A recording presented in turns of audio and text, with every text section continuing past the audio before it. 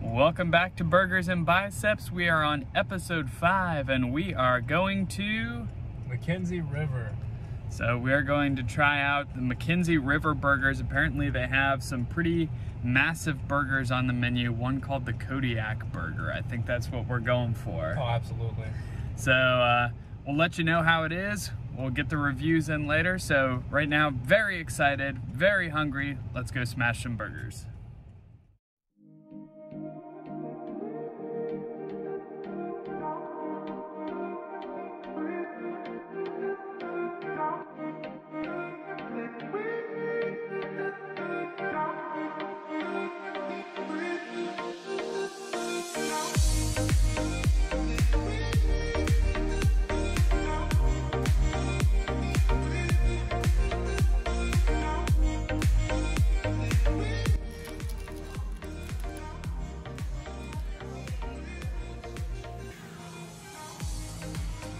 Get a little bite of pickle in each part. Thank you.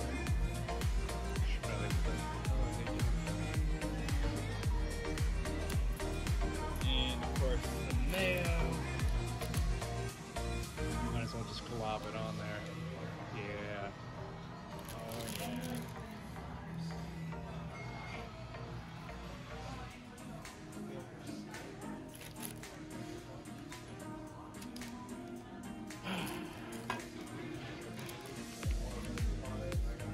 This is quite a construction.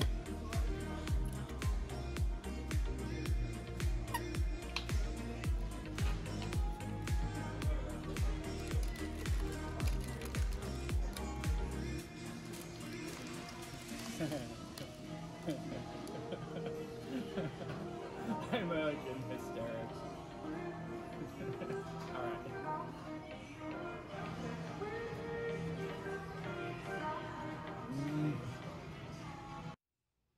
Hello, and welcome to the next episode of Burgers and Biceps.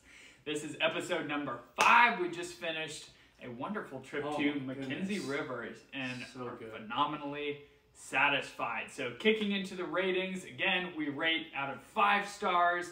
We rate the atmosphere, we rate the price, and we rate the taste. We're gonna kick it off with the atmosphere here. So what did you think atmosphere-wise? Out of 5 stars, what are you giving it? I think it's an easy 5. The biggest things for me, it was clean. The service was phenomenal. We got our food fast. It's really all I want. There's plenty of sports on, upbeat music. Yeah, easy 5. I agree. The previous places we've been have been a little bit more crowded or completely dead with a rough atmosphere. So this was the perfect balance of nice and chill, but at the same time, good atmosphere, people hopping around. The waitress was very friendly, very helpful. So yeah, I cannot complain about a single thing. I'm giving it a 5 as well, which moves us next into price, which I'm gonna give it a 4.5 on price. The food was phenomenal. Our total bill between the two of us, each getting a massive burger and an order of fries, was about $30, which would honestly be about the same price as if both of us went and got Wendy's. But for a dine-in, wonderful experience. So what do you think on price?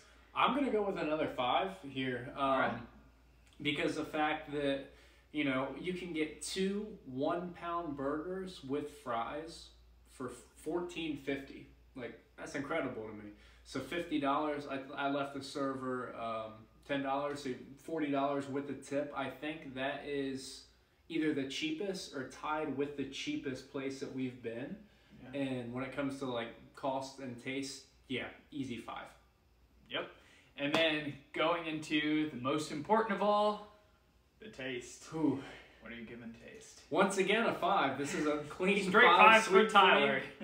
And just a little side note, this is a conversation we actually had in the car, is we started to compare it to other places. Like in the Thurman's episode you guys saw, we gave the taste a 5 because it was phenomenal. Do I think this burger was better than Thurman's? No. But I think it was close enough that it gave me the same, holy crap, this is an incredible burger. So I'm still going to give it a 5. And I gotta agree. I gotta give it a 5. See, the thing about that order of episodes, we were also talking about this a little bit, is it's hard to realize what a 5-star is until you have a really good burger. So some of our previous episodes, I feel like we might have been a little generous on the stars just because we didn't know what was coming up and how amazing Thurman's would taste and how amazing this would taste. So same with me. It wasn't quite on the level of Thurman's burger-wise, but it was such a good burger. I was giggling like a little girl when I bit into that thing. It was delicious. So I've got to give it a 5 as well. I'm just being straight up honest. If you guys want a good burger around the Polaris area, go to MacKenzie River, man. Yeah, there's seriously no complaints. Yeah, so I would say, yeah, easy 5 for me. I think it's going to be like a 4.8 total for you. With me, so yeah, I think overall it is the best place, you know, when you put all 3 together that we've been. Like I said, Thurman's beats it just by a little bit in taste, but other than that, just everything combined.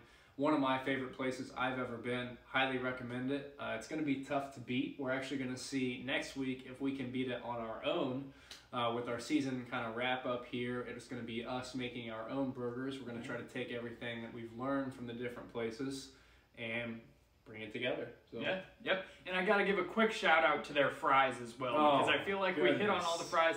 As far as every place we've been so far, this place has the best fries. They're not too skinny, but not too fat. Definitely crispy. Got the right amount of salt on them. Best fries, hands down, that we've had so far. So absolutely. That plays into the 5 rating on the taste as well. So thank you for joining us for another episode of Burgers and Biceps. Stay tuned to see Chef Tyler and sous chef Noah in the latest episode coming next week, creating our own burgers. So thanks for watching, everybody.